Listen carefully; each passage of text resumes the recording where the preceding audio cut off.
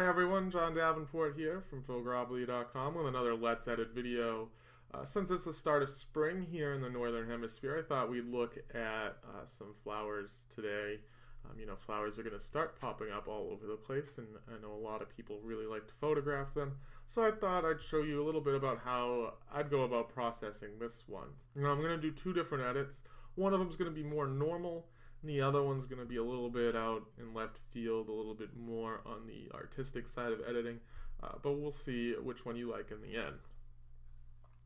So the first thing that I did, I actually went ahead and I cropped this down. You can see this is the crop I'm going to use, and then I went ahead and I removed this flower down in the bottom right hand corner just to save some time.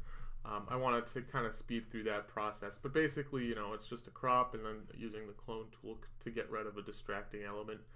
Everything else we'll do live here for you to see what I'm doing. So the first edit that I'm going to do is something that's, a little bit more normal, a little bit less on the conservative, or less on the artistic side of editing. So first, there's a little dot down here that I'm just going to get rid of really quickly. I'm actually going to move this over just a bit, and I'm going to probably use the heal tool just so that it blends in a little bit better. Okay, and now what we're going to do is drop the exposure just a little bit. I think, it's not that it's poorly exposed, but I think the overall image could benefit from being just a little bit darker. So, I just went down 0.2. And I'm going to add a little bit of contrast, which will darken it up just a little bit more as well, and make the, just a little bit more punch to it. But you have to be careful. You don't want to go too far with contrast, because things start to get a little bit overdone, I feel like, especially with flowers.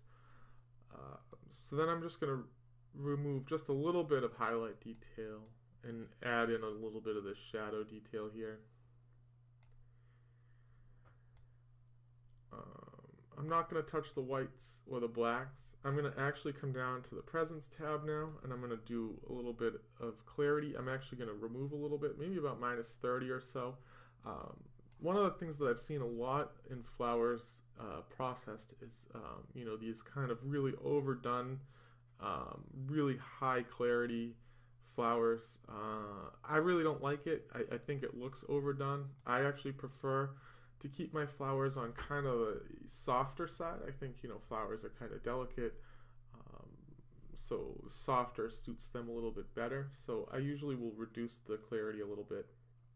I'm going to go -30 for this one. And I'm going to add a little bit of vibrance here just to make this flower kind of pop. And now I'm going to come down to my HSL tab here.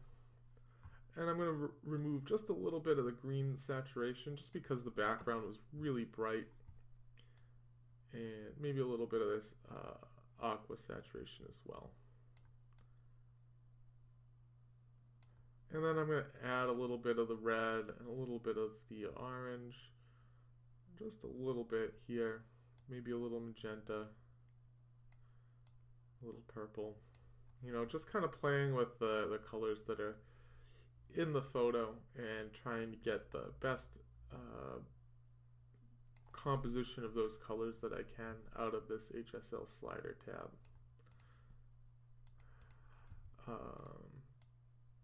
You could also come into your luminescence tab, but I don't usually use this too much, but you can come into it and just play around with it a little bit. I'm going to actually leave it as is because I think it works fine. And then finally, what I'm going to do for this first edit is go down to my effects tab and add a bit of a vignette to this photo, just to kind of draw it in a little bit. Flowers look pretty cool inside of a vignette type of thing here, so I'm just going to do something like this. And I'd probably be pretty much done with it now.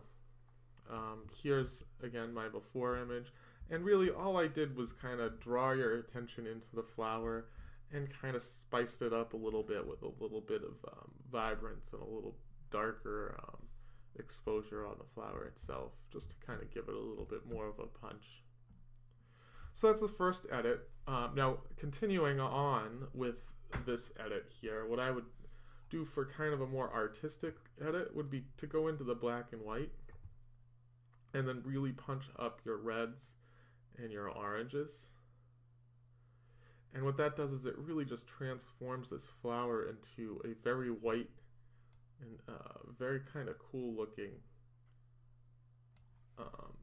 flower. Now, it might not be to your taste, but it is something that you can do.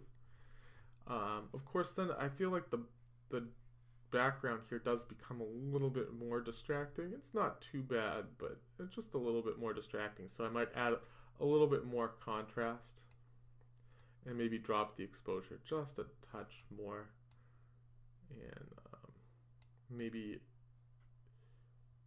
darken up the shadows and remove some of the black, or remove some of the blacks a little bit, just to really kind of emphasize this flower in our foreground, because that white flower is really going to grab attention anyway.